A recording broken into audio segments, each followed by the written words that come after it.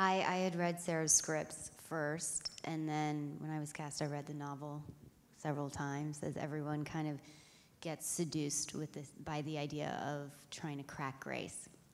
And I would become so wrapped up in that, in prep, that I would, all of this anxiety would start to kind of accumulate inside of me, and I would have to just go for a run because I physically needed to find a way through it.